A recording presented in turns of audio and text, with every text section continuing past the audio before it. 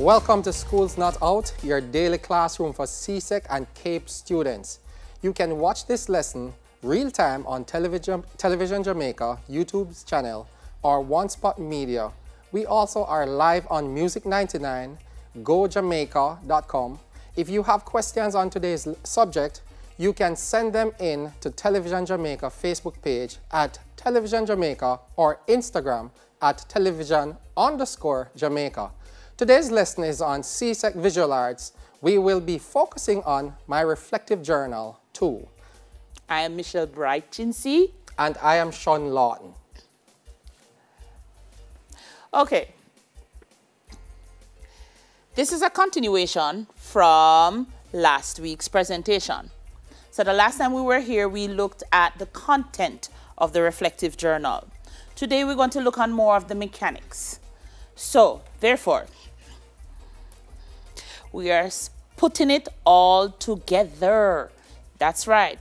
So the objectives of today's lesson is you are going to be understanding the purpose of the theme, because a lot of people had some questions about that the last time. Right. Right? We are also going to look at how to select your artist and how to format your text and visuals. And even though we mentioned it before, we're going to mention it again. Exactly. The cover of the reflective journal. So let's go. Alrighty. Alright, so the content that we would have explored the last time, we looked at the cover design, we looked at the artist statement, research of the artist of interest. We also looked at the exploration of the expressive forms. We looked at the reflection, definition of terms, glossary, and bibliography. Today, as said before, stated by Ms. Chinsey, we're going to be looking now at the mechanics, how we put it all together. And these things we would have selected based on the questions that persons would have reached out to us about. So we'll be looking at those things specifically today. So, what is the purpose of My Reflective Journal? So most of you would have started working on your journal from grade 10 to 11. This is, for, in some cases, 4th to 5th form.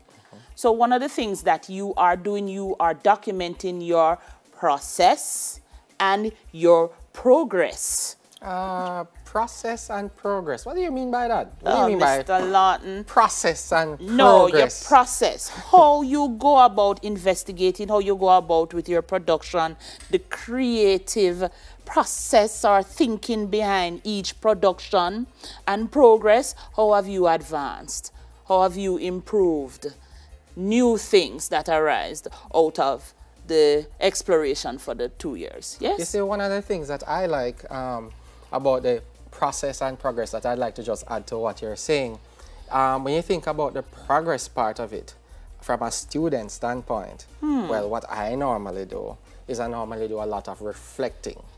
Because you reflect to evaluate where you are at so as to determine whether or not you are achieving the objectives that you had set out to accomplish in the artwork. And that is an important part of the process. Exactly.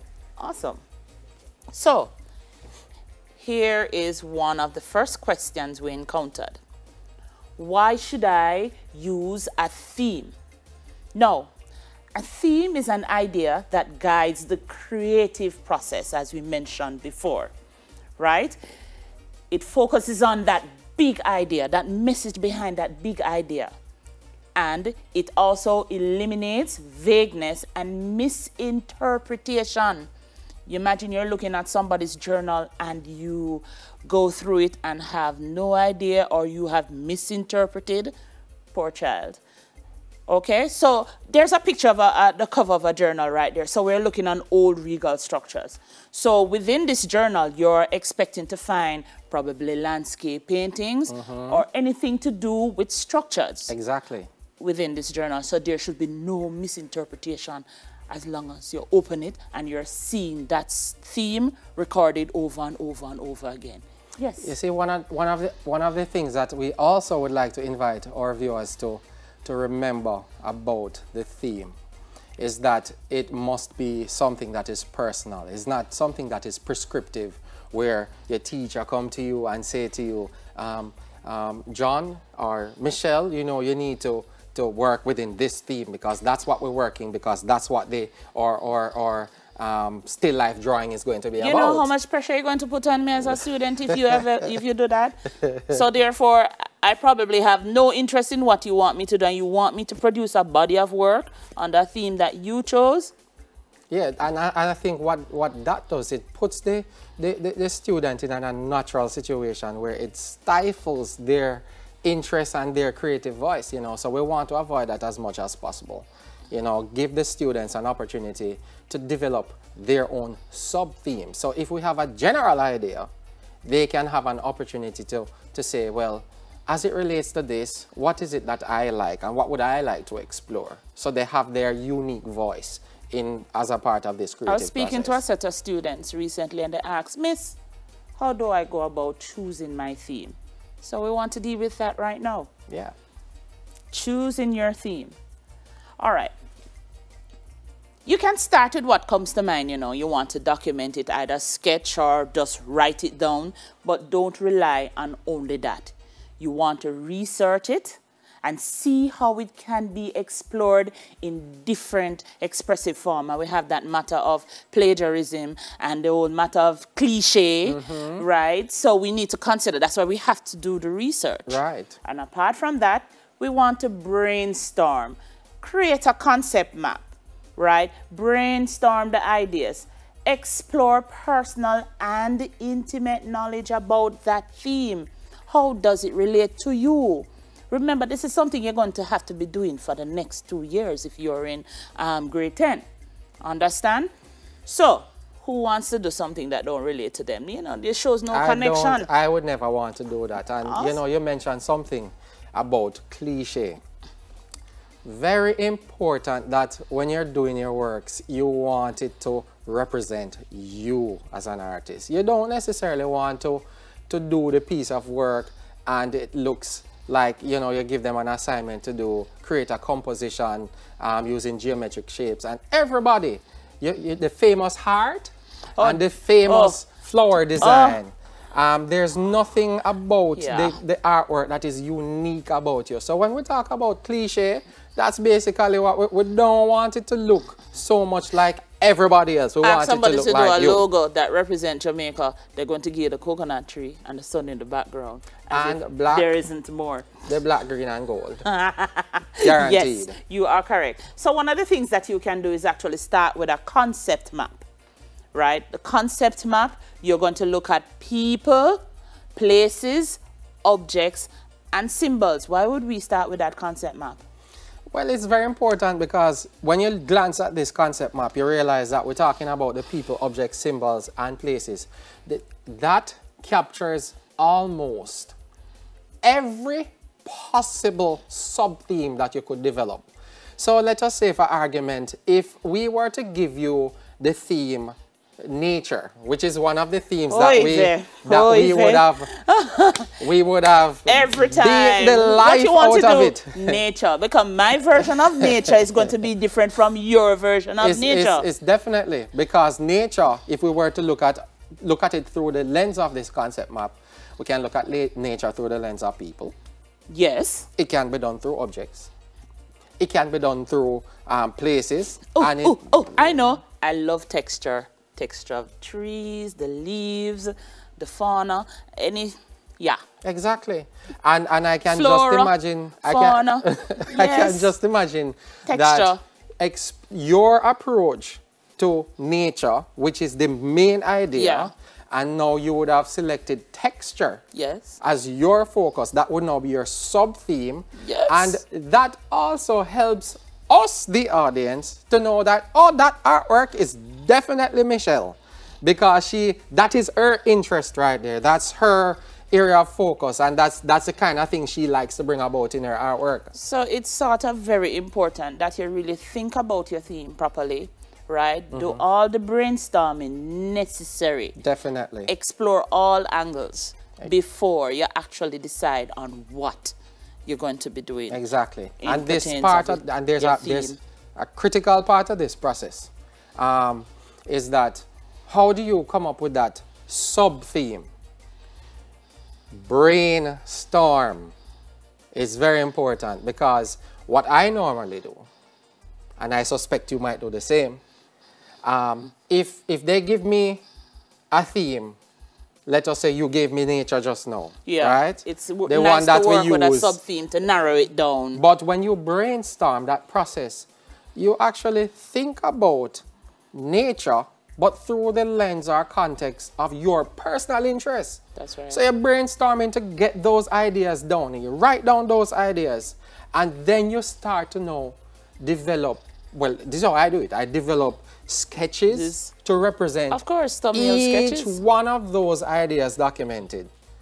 And once that is done, I use those ideas now. So if I do 10 sketches, I look at the 10 sketches and say, okay, based on these 10 sketches that I have, which one of them best represent the theme and the sub-theme that I have selected? That is correct. So you can't do one sketch. Some people believe that you can do it like it's perfect the first time, but because we know we are imperfect, we have to do many sketches. Now, the last thing I'm going to say about the theme, not that it is the least, remember, the theme is what drives you through the entire process of your production, to the entire thing. So you're looking on text and visuals as well when it comes to the theme. Exactly. Okay, so we're moving on.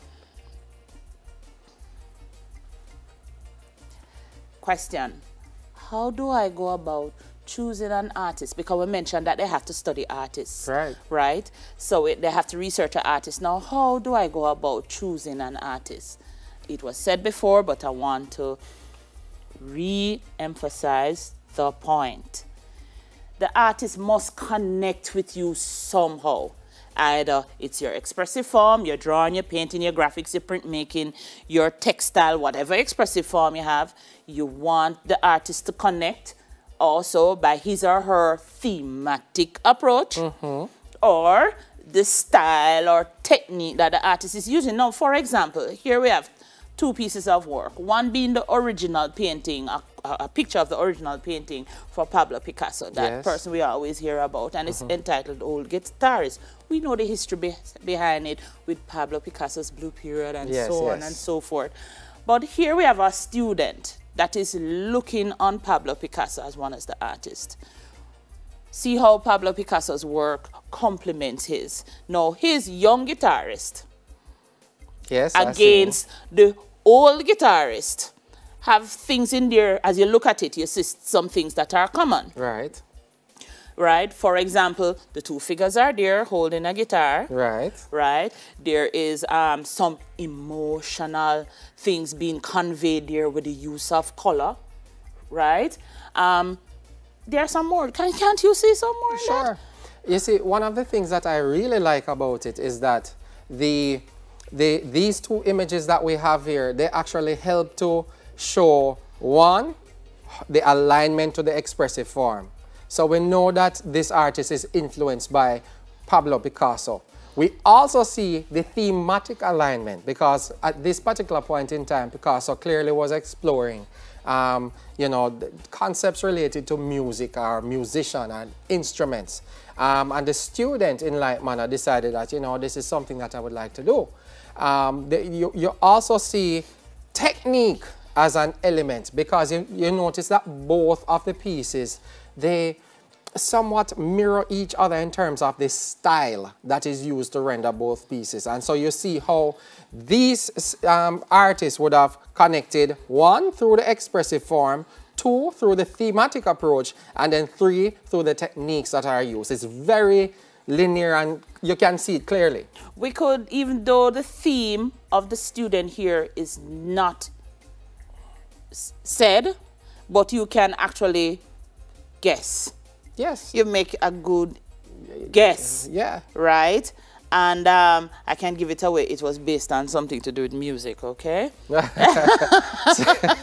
which is clearly seen. But also, he was talking about mood and music. So. Exactly. So, yeah. And the blue Oh yeah. The blue in both compositions would have been it's screaming mood. It's screaming Yeah, mood. it is One screaming is more mood. pain, and the other one, well, the one from Pablo Picasso, that blue screams pain for me. But anyway, we are moving on.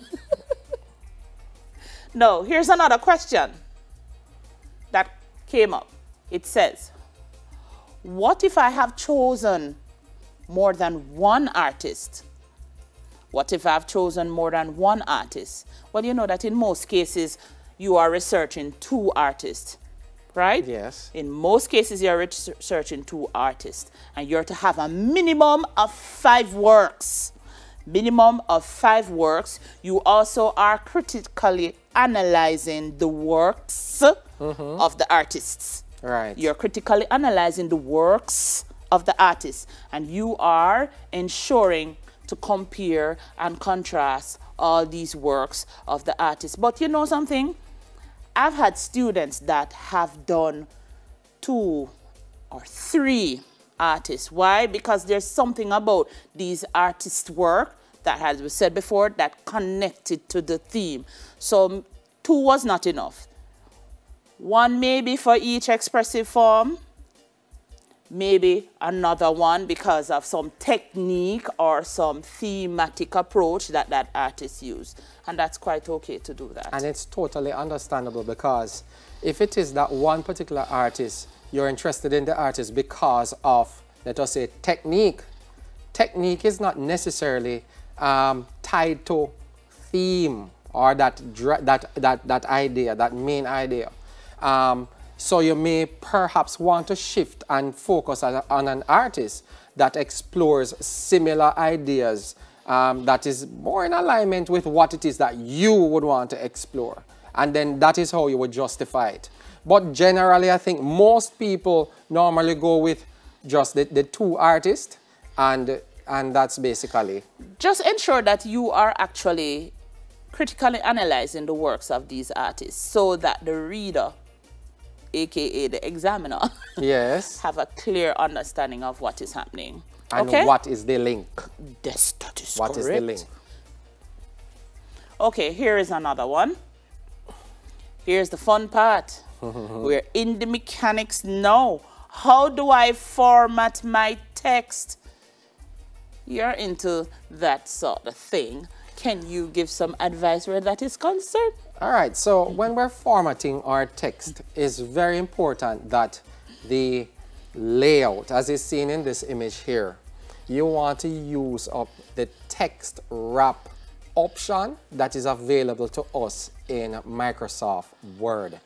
What this does, when you type up your explanatory notes, or the notes that gives the description of what it is that we are looking at, it wraps the text neatly around the image, and it creates a pleasant image. So this is something that you definitely want to do. You don't want the placement of your text in relation to the image to be disjointed. Not at all. Also, select text that's easy to read. Stay away from the decorative fonts. Please stay away from the decorative fonts. Stay away from the fonts that curl a lot and all caps. It is okay. It's okay if you have cited your theme and you do the text for the cover or your title page or even the one that starts. But when you're writing in the body, stay away from decorative text. Also, try and ensure that the image that you're putting in this, inserting in this part of the journal, ensure that it is clear. Ensure that it is properly mounted. You want to ensure that it has a nice border if necessary, or if you want to use a drop shadow to highlight the image, to cause it to stand out. That is some other option that you may want to consider. Okay, so how do I format my text? Here are four tips. So, tip number 1. All right, so You want to take this one? Go ahead. I could. So tip number 1 is you want to ensure that when you're taking that picture, do not put the picture on a flat surface and then try and take the picture from an angle or from a distance. Because when you do that, what will happen is that when you capture that image, it is going to be angled. And so you'll be looking at the image in perspective. And this will not necessarily give your examiner or the viewer who will be perusing your journal an opportunity to properly appreciate all of the aspects of your image. So one of the things that is recommended is that you place that image on a wall. A neutral color. What do I mean? We know neutrals to be black and white, but you want contrast. For example, if your work is predominantly light in color, you don't want to place it on a white background because that washes out the work. You want to probably put it on a solid black, a really dark background, and take your picture. If it is predominantly of black or dark hues, you want to put it on a white background. Exactly, so you get that lovely contrast. So that is tip number one. Tip number two. So, tip number two, light your works properly. What do you mean by that? Say light your works properly. Don't take the photo of the work in the dark. Too many times the work comes up on the page, you can't make out what it is. Oh, you mean the grayscale photos that we take, and when you take the image, it's kind of hard for you to discern the values in the background versus the values it's that's not even actually so on the grayscale. work. Sometimes you'll be standing in the light and taking the picture of the work. Try to avoid that. You're also going to avoid direct light. Make it indirect. The best place, I take pictures of my artwork, right, outside when it is day, but I don't put it in direct sunlight. So you don't want any light bouncing off it. Okay. Or you want to take the flash off the camera some of the times when you're doing that as well. Especially when you have shiny surfaces working with. That is correct. So make sure the place is properly lit. Next tip is to adjust your camera settings. Yep, you definitely want to do that. You want to make sure that you have most of the work within the frame and not more space than the work. Exactly. Because we're not necessarily interested in the background. No, we want to see the work. We're not necessarily interested so much in the wall. You include a little section of the wall if it helps to create an effective emphasis where the work is concerned. But you want to really fill the frame of your camera as much as possible. And you want to adjust it. You want to make sure you adjust it to get clear, crisp, bright images. Clear, crisp, bright. It shouldn't be vague. Okay, so but that simply means though, Miss Chincy, you would also want to focus, steady the hand and that sort of thing, so as to capture the details. Yeah, because why not? If that is not done, remember technically, the work is going to be representing you. Okay, so if you have any questions and what we have done so far, you can send them in on our various platforms, and I will see if I can answer in the final segment. When we come back, we answer your questions and wrap up. Stay with us.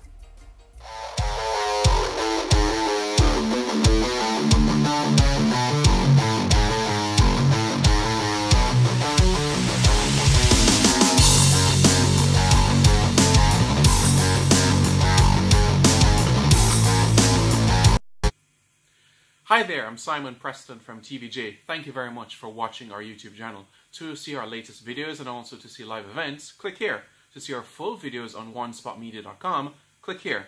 Thank you very much. COVID-19 tip.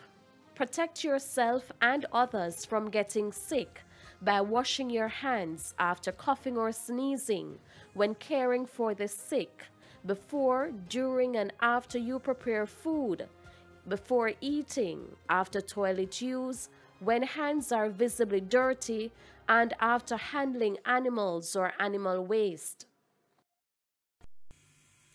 Hi there, I'm Simon Preston from TVJ. Thank you very much for watching our YouTube channel. To see our latest videos and also to see live events, click here. To see our full videos on onespotmedia.com, click here.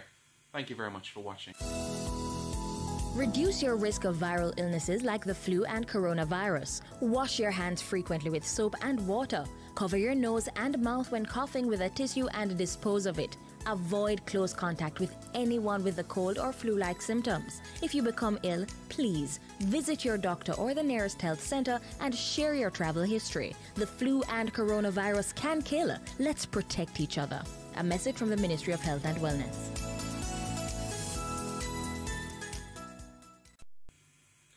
Hi there, I'm Simon Preston from TVJ. Thank you very much for watching our YouTube channel. To see our latest videos and also to see live events, click here. To see our full videos on onespotmedia.com, click here.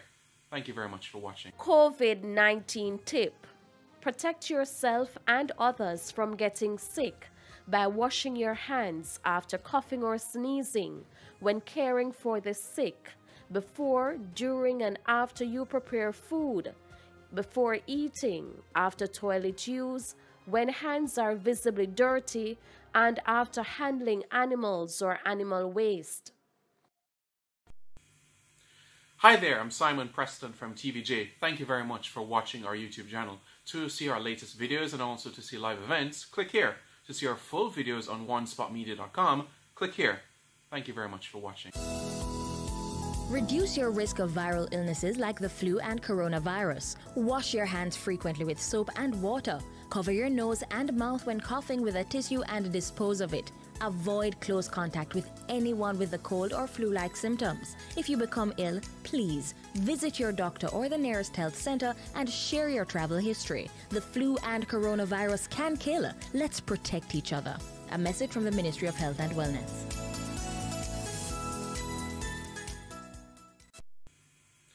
Hi there, I'm Simon Preston from TVJ. Thank you very much for watching our YouTube channel. To see our latest videos and also to see live events, click here. To see our full videos on onespotmedia.com, click here. Thank you very much for watching. COVID-19 tip. Protect yourself and others from getting sick by washing your hands after coughing or sneezing, when caring for the sick, before, during, and after you prepare food, before eating, after toilet use, when hands are visibly dirty, and after handling animals or animal waste. Hi there, I'm Simon Preston from TVJ. Thank you very much for watching our YouTube channel. To see our latest videos and also to see live events, click here. To see our full videos on onespotmedia.com, click here. Thank you very much for watching. Reduce your risk of viral illnesses like the flu and coronavirus. Wash your hands frequently with soap and water. Cover your nose and mouth when coughing with a tissue and dispose of it. Avoid close contact with anyone with a cold or flu-like symptoms. If you become ill, please visit your doctor or the nearest health center and share your travel history. The flu and coronavirus can kill. Let's protect each other. A message from the Ministry of Health and Wellness.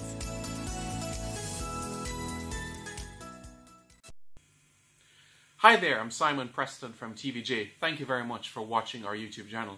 To see our latest videos and also to see live events, click here. To see our full videos on onespotmedia.com, click here. Thank you very much for watching. COVID-19 tip. Protect yourself and others from relative to how well you handle the medium, because they know what the medium that you're working with.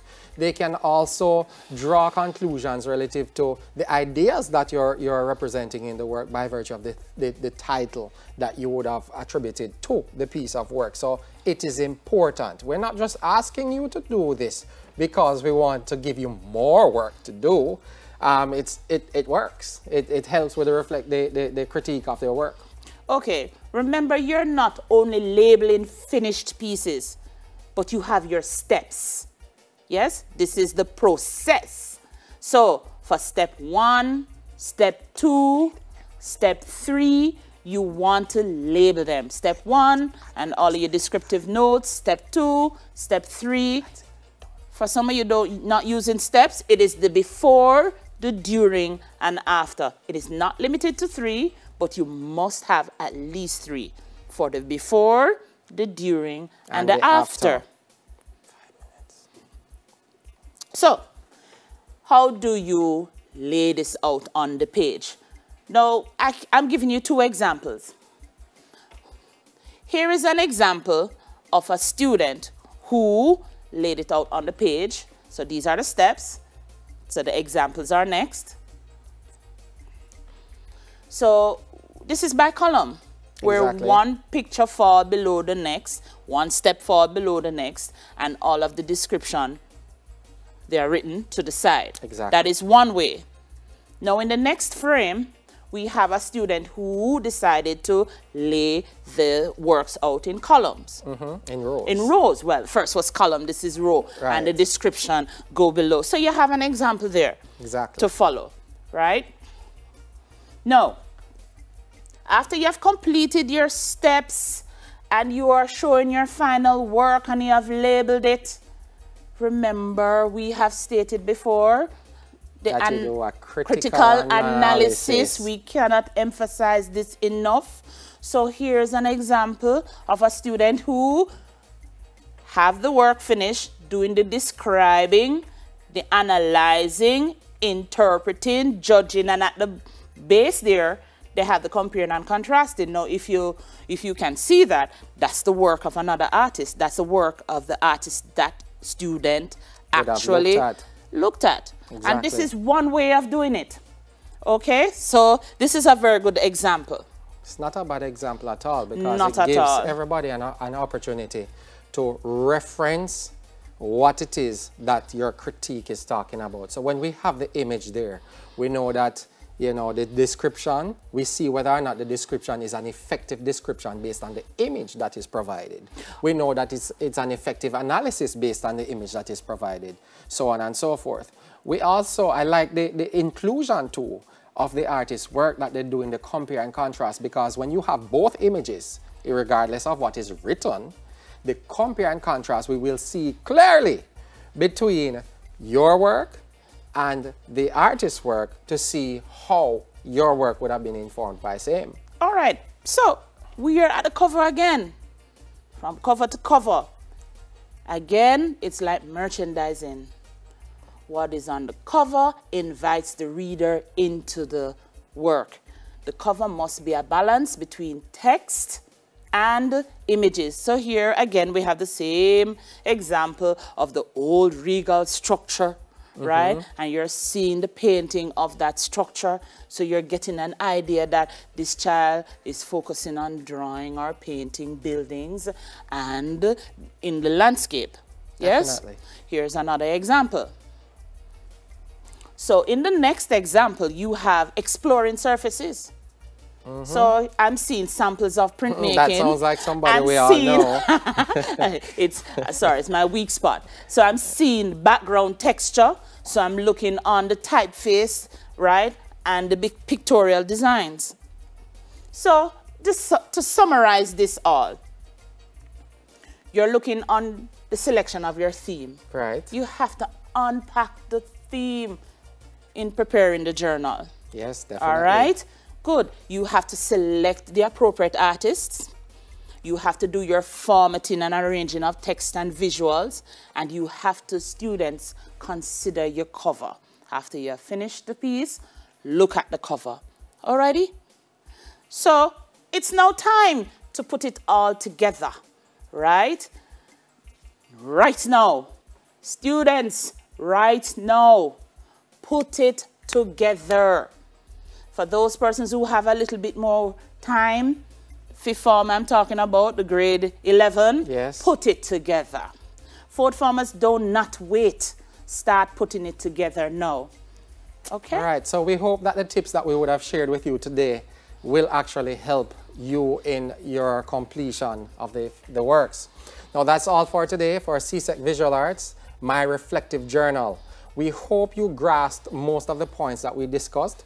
You can watch a repeat of today's lesson on JNN today at 4 p.m. and in the School's Not Out highlights on Saturday between 1 and 4 p.m.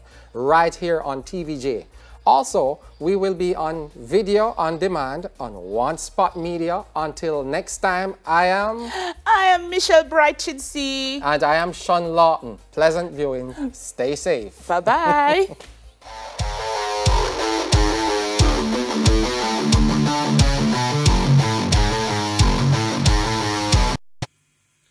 Hi there, I'm Simon Preston from TVJ. Thank you very much for watching our YouTube channel. To see our latest videos and also to see live events, click here. To see our full videos on onespotmedia.com, click here. Thank you very much. COVID-19 tip. Protect yourself and others from getting sick by washing your hands after coughing or sneezing, when caring for the sick, before